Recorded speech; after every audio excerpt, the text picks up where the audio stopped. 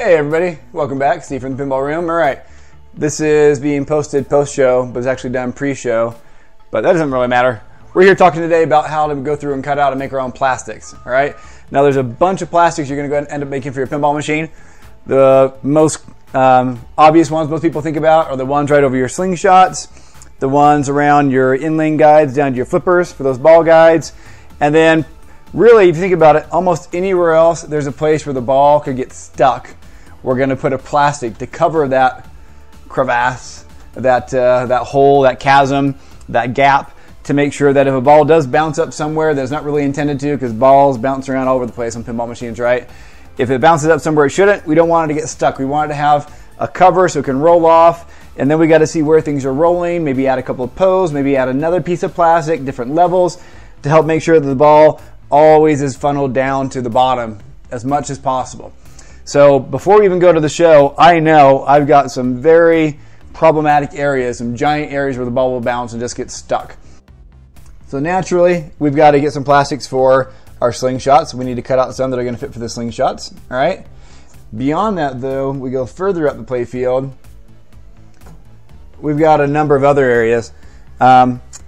Here's where the ball is supposed to go in these two lanes. Well, right in between is this big gap in between these wire lanes, these ball guides, between these metal ball guides, where the ball can bounce up and get stuck in any of these places.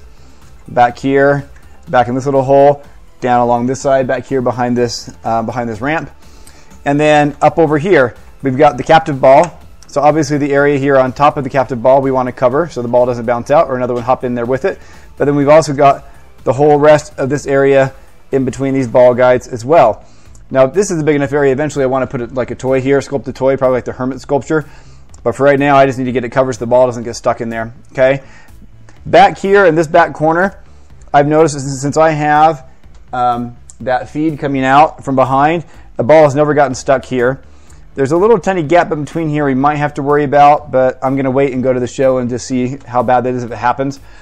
But over back here, this is all underneath the ramp. You'd think nothing ever happens, but there's been times when I've launched the ball or it has auto-launched really hard and it has come up, and it might just be because it's hitting this ball guide holder right here that eventually we'll replace with just a rivet so it's not so wide and hitting the ball.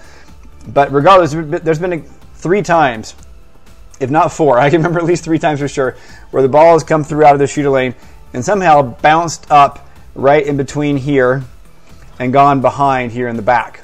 Okay, and so I need to figure out what I'm going to do there. I could put a piece of plastic back here somehow. I'm also wondering if maybe I just put some sort of like a little wall back here. I could redo this wire guide holder and have it kind of like come down lower and have like a piece that comes down and blocks it. But we got to figure out something for here, okay, as well.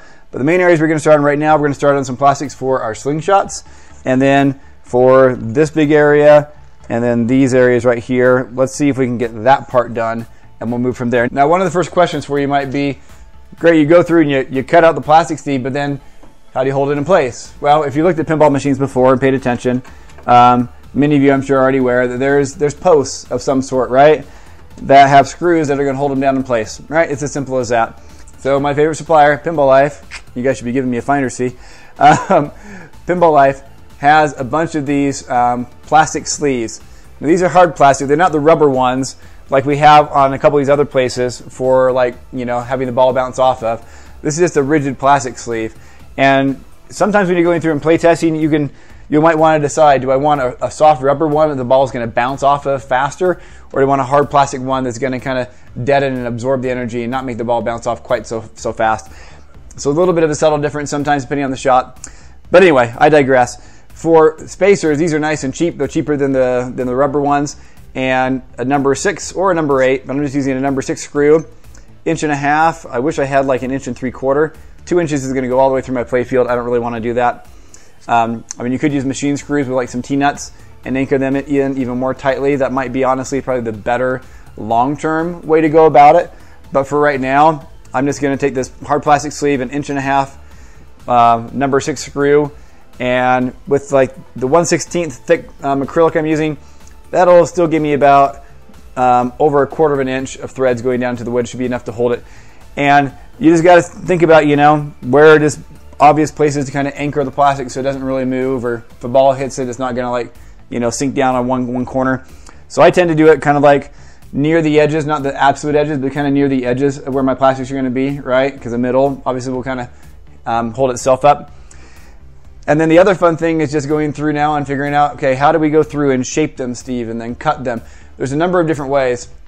The approach I'm taking today is I'm going through and taking some kind of thick cardstock, well, or for cardstock it's thin, but thick paper, and I'm going to be going through and kind of cutting to the rough shape, and then going through and just basically kind of tracing that shape.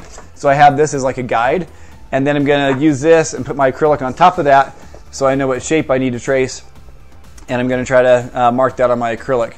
There's other ways. The more precise final way would be to go through and take those drawings and then digitize them inside like Inkscape or Illustrator or some other vector format Illustrator program, right? Or image program.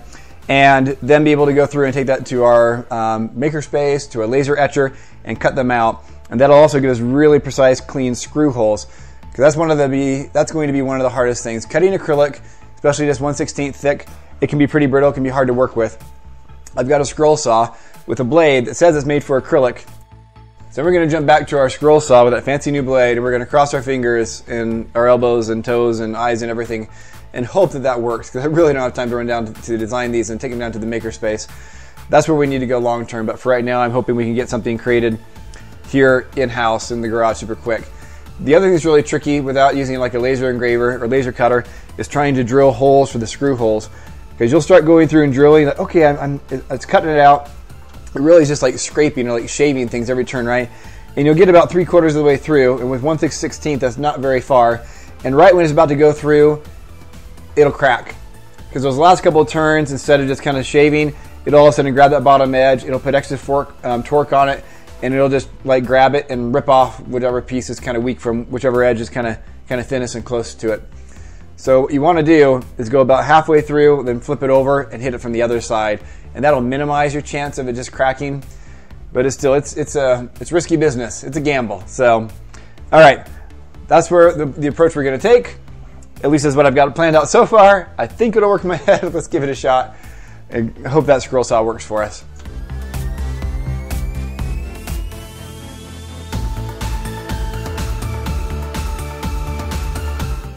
Another trick I'm doing right here is I'm taking the paper and I'm just kind of pushing and rubbing my finger along the edge of the ball guides, and that's going to also kind of tell me the shape I need.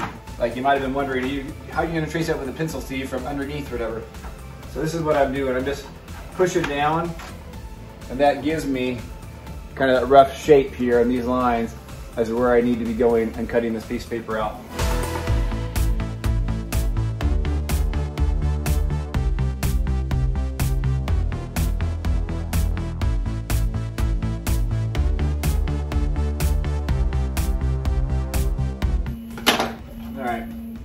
I also tried just laying it down and kind of taking my razor blade and cutting it along and get that nice edge. It was working until then I let go, then it kind of shifted and I didn't quite get it lined back up, then my second cut was off.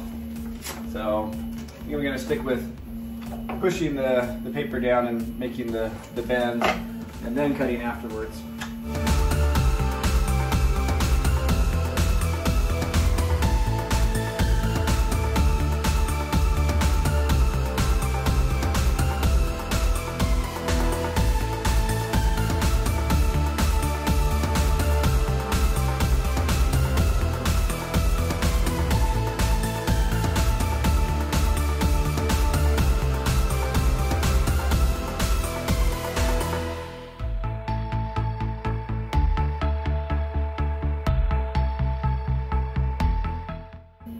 See why doing all this in like a 3D program would make it way easier to then cut.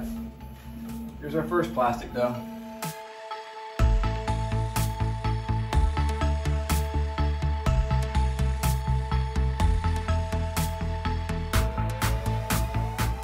All right, there's our second piece. I know this needs to extend a little bit. I got a little too close to the edge of the paper, but piece number one. And then piece number two, need to like tape this one together somehow, huh?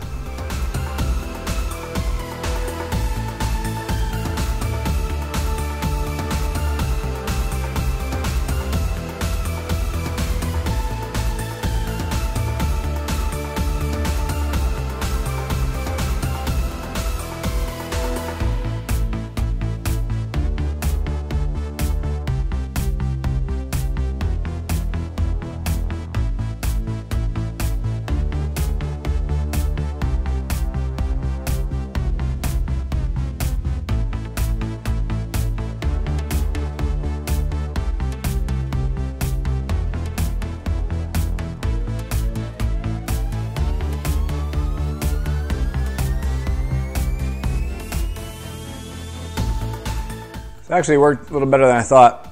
Wasn't even using the special blade I had, just my default one, because the special blade I realized I bought was for the wrong type of scroll saw. It doesn't have a pin across the top.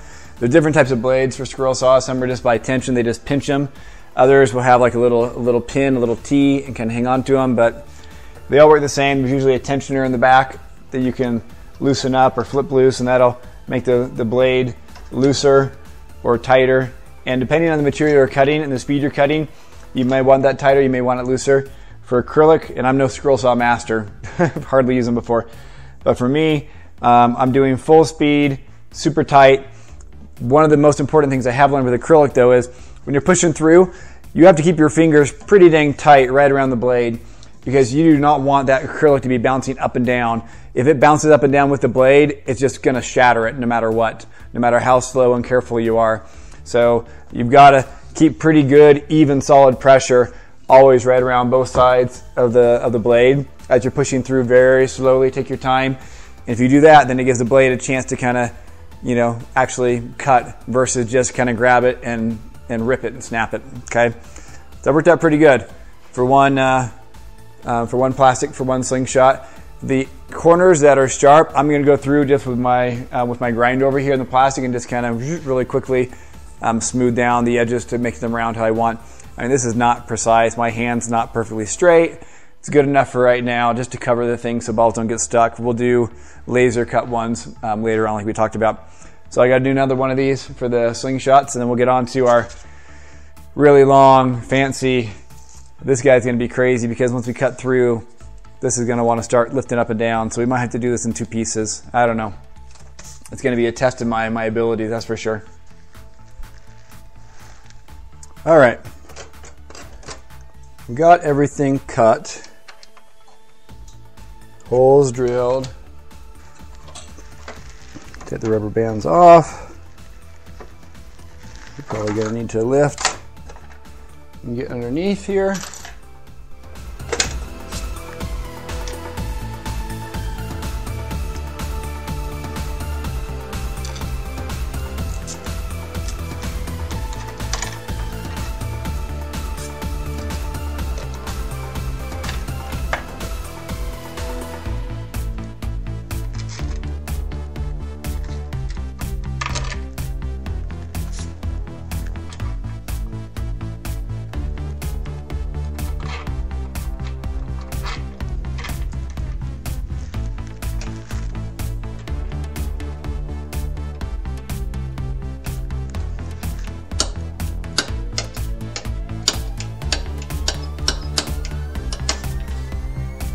All right, that's a little low.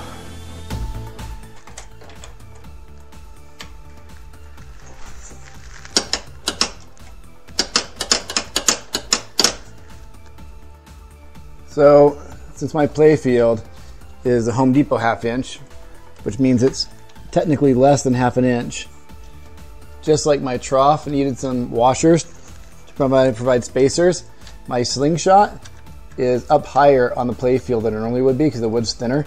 And so with just putting these plastic right down on top of these caps, even with a single washer, my slingshot arm is totally hitting it. So I had to go through and put in 2 washers in between the plastic post and the Playfield plastic I'm putting on to give it just enough space. And I honestly could almost go 3. I'm doing number 6 washers. They're a little bit thinner, and I think I'm okay with 2, but if I had more, I'd probably go 3 washers just to be safe.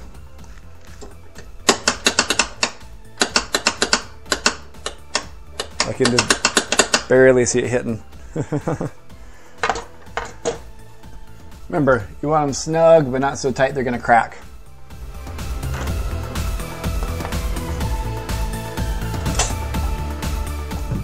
There we go. Both plastics are in. Oh, and then did I mention that back here in the back, instead of going through and like printing a wall or something else, it's really just like this one place. I'm just gonna go through and drill and put another post back here as a ball deterrent, right about there. So the ball does happen to bounce up, it should just come right back. Okay, for these ones back here, I went through and I just kind of went ahead and decided where I wanted some posts, drew those holes, and now I'm going to drill through those holes in the plastic down into the wood, and that's where we're actually going to screw the plastics down. So I'm going to go through and hold the plastic in place and drill like a pilot hole.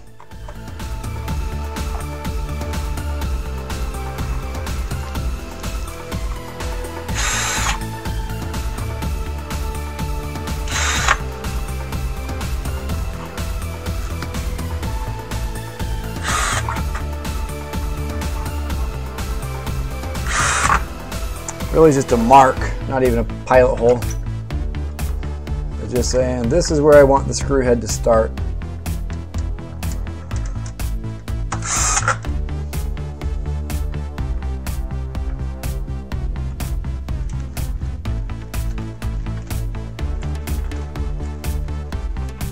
Ideally, instead of just long screws, you'd be using posts that would have maybe the plastic going around it and coming up to it, and then just a small little screw going on top of the washer to hold it down.